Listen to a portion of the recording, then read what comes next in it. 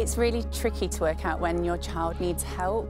When we're supporting children around mental health, we don't mean mental illness. We want children to be happy and healthy so that they're ready to learn and ready for the life ahead. It's a hard thing to be able to talk to your friends about, but it was brilliant being able to speak to the school. It just means they can engage in learning and play and enjoy being young and being a child. What really touched me was when one parent said that it had completely changed their life, the support that they'd had.